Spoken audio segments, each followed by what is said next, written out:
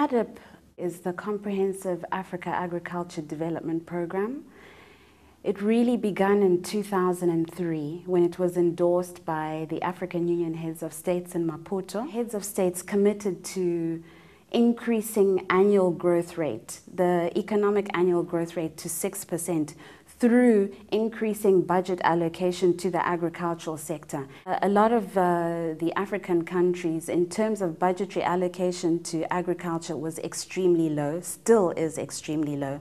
So they set a benchmark of 10%. It's African-led, it's an African initiative, and really just using what we have to try and tackle the problems that we have within the agricultural sector.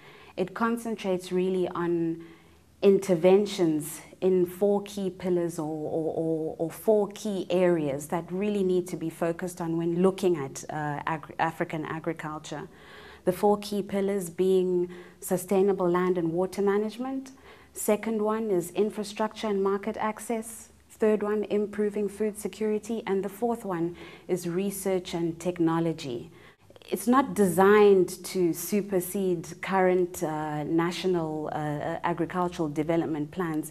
It's really supposed to bring the two together and to really align national priorities into these regional priorities. For a long time, the African agriculture sector has really been behind and really been dwindling in terms of investments and in terms of contributing to the economic growth. And if we are to talk about development issues in Africa, agriculture is key. You cannot even begin to think about development without addressing agriculture.